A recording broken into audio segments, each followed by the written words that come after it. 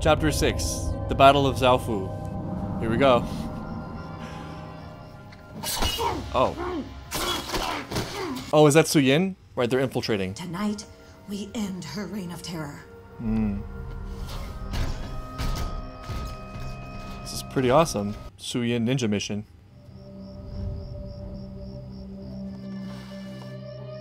I wonder if the writers played Metal Gear Solid, because this reminds me so much of the opening sequence. But with crazy bending abilities. She's alone in there. Seems too good to be true. Whoa. Just... Whoa! Don't hurt me. Yeah. Zhu Li'ed? You fell for it. I knew you'd try a sneak attack. You were afraid to step up and lead the Earth Kingdom when you had the chance. And now you're afraid of a fair fight. I was actually wondering about something related to this. Su Yin had the opportunity to do something to help stabilize the Earth Kingdom. And if she had done just a little something, this might have all been avoided. And the reason she stated for that was she didn't want to spread her ideals or something like that. I couldn't help but wonder if that's the whole story, or if she's also, you know, thinking about the self-preservation of herself and the city. Which is not unreasonable, but at least when this started, it seems like Kuvira actually did have some legitimate reason to want to do this. And then, you know, power just got to her head. Like Toph said, all these villains have their ideas, but they just take them too far. If we go charging into Kuvira's camp, we could get them all captured, or worse. All we can do now is wait. Wow. Citizens of Zaofu, your leader, Su Beifong, attempted to attack me tonight while I slept. I will not take revenge on the peaceful citizens of Zaofu as long as your remaining representatives meet me outside the city at dawn. So Kuvira got what Su Yin wanted, which is taking out the leader and letting the whole thing fall. One key quality between a lot of the villains in this show, they're so calculating and like patient. They have like neutral Jing or whatever. Korra also is kind of showing that same quality. She's sort of just being a little bit more open, a little more willing to wait things out and see how they go without rushing in, which shows a lot of development for her character, I think. I don't care about the oath. I have to save my family. Okay. No, Janora is right. Your mom attacked the camp. Why is that loudspeaker lady talking when I'm trying to sleep? A man needs his rest. I promise I'll do everything I can to keep the peace. No hot towels. Waxy buildup. Julie! She really is gone. It's okay, she's doing some good work right now.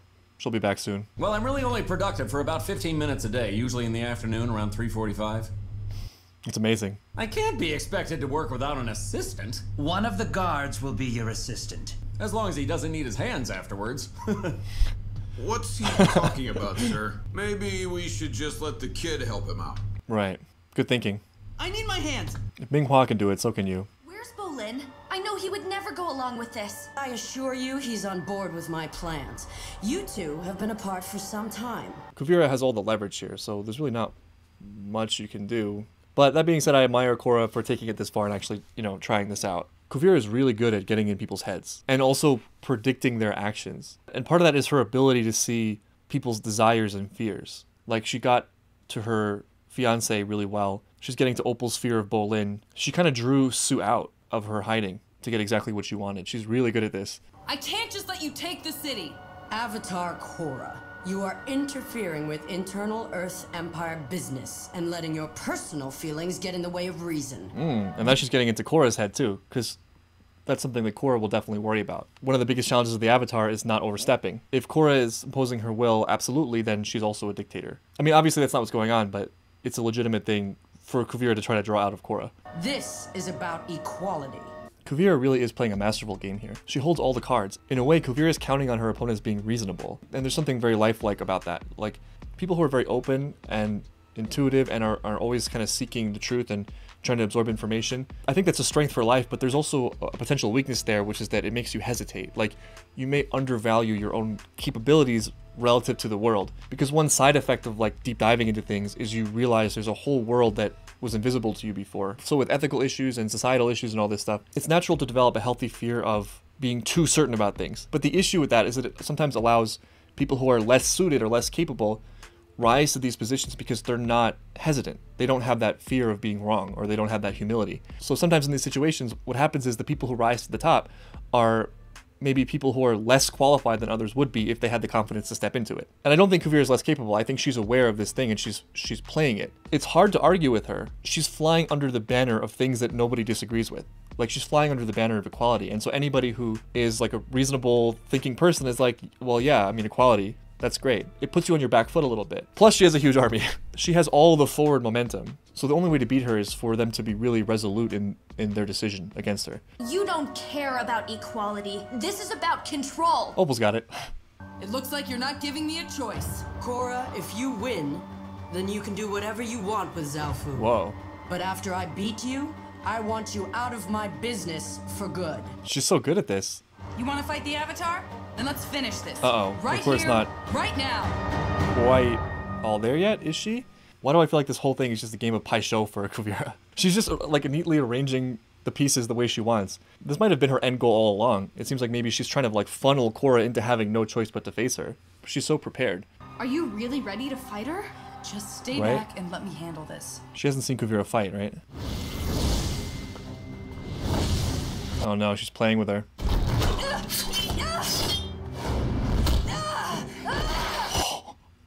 Oh no. Looks like the Avatar is a little off her game. If you lose this, I don't know what Don't let her you can get you do. frustrated. She wants you to make a mistake. Right. That's her whole thing.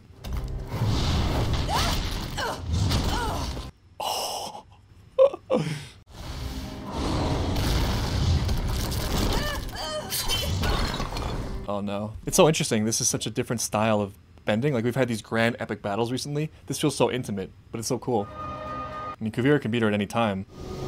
Meanwhile... Bolin, do the thing. What thing? The thing! Walk me through what you're doing. I want to know every detail of your work. This is like Breaking Bad. I hope things end better for Suyin's son than it did for whatever that weird guy's name was. Clean energy! Sounds great! Who doesn't like that stuff? Let's do that instead. You're here to help, not talk. You don't know Bolin. It is our responsibility as scientists to pursue it as far as we can. How would you know? You couldn't discover a wolf bat if it was building a nest in your butt. Burn! The last time we ran the current through the vine, we couldn't control the power. So I'm trying something new to see if I can direct it. I love how you can see the wheels turning. There you go. Come on, Korra. Ugh, I can't believe you're helping them. You know this isn't right. Trust me, kid, I know what I'm doing. This is cute. I love this. There we go! What's that ticking? That's the timer. The timer for what? For the bomb, of course. That was bold. Bolin and I are ready to go down with the ship, or train in this case, but you seem like you have a lot to live for. No! I'm not ready to go down with the ship! I knew it. You'll be sorry you left me, Zhu Li!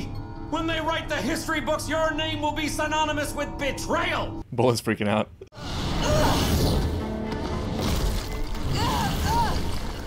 Wow, that was cool.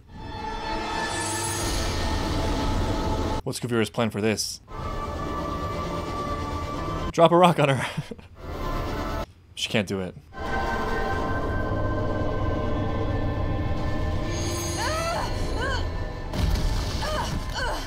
I knew you were weak. So that was her plan all along. She just knew Korra inside and out and knew that she wouldn't do anything about it. Kuvira is like the book Art of War incarnate. Everything she does is so tactically perfect. I mean, she took a risk there. She could have gotten crushed by that rock. But, I mean, there she is.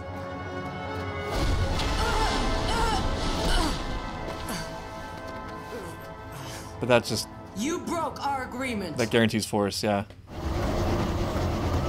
Wow. Smart. Keep them back. I'm calling for help. So cool. Stunning work, Iki. Wow. It hurts my eyes with its raw emotional power. Ah, pedestrian. I already know what you look like on the outside. I want you to show me the inner Milo. I mean, I feel like that is the inner Milo. Let's take a look at that again. That is 100% the inner Milo. Look at him. Look at his cute little cheeks. Help! You have to get Korra and the rest of us out of here now! Man, that was great! I gotta admit, you had me going there for a while. I really thought... No, it's real. We're gonna blow up. But we had a pretty good run, right? I'll see you on the other side, Zhu Li. I want you to know, I hate you.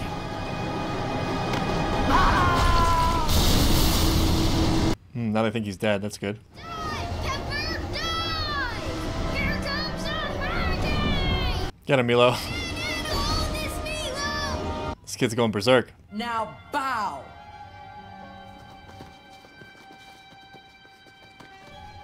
Wow.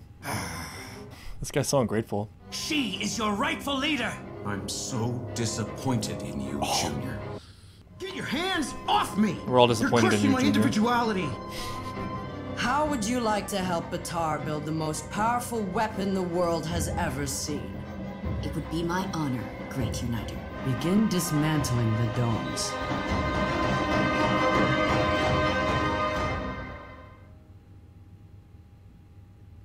Wow, that was a really fun episode. Kuvira is so good. I'm appreciating her more and more as a villain. Because it's not just her physical power. She's just playing things from every angle. And she's so good at getting in people's heads and knowing where they're at and what their weaknesses are. And then she herself doesn't seem to have any. She's built this totally fortified front that just seems unstoppable. I mean, the only way I can see is like Korra just getting more powerful and crushing her. But she's obviously still being held back by some new awareness she has, I guess, of what the villains are and how they're connected to herself in some way. Because she saw her own face in Kuvira. There's a lot to think about with Korra in relation to the villains and the villains in relation to the world, you know, because all the villains, as Toph pointed out, you know, there's some element of truth to what they're saying, and there's also some element of them in Korra. Like, she has the potential to be all these villains herself. She's a human being. She has a lot of power. She could become an evil ruler. It's all there for her. And so it's like the villains are a reflection of herself in some way, which is kind of a cool thought. You know, I think like we like to separate ourselves from things we consider bad. You know, like if there's somebody doing something detestable, it's easy for us to categorize them as, in a way, inhuman, but that's just not the case. You know, like everybody is human and everybody has the capacity for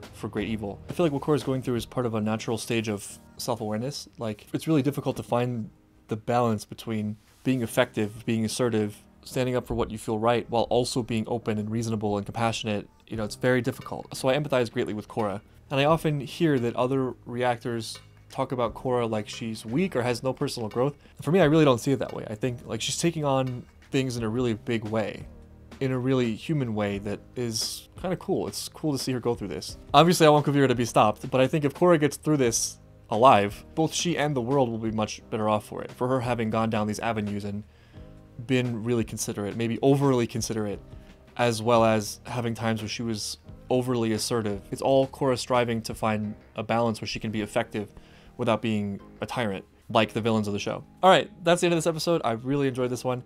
I look forward to seeing you all very soon, tomorrow, for episode 7.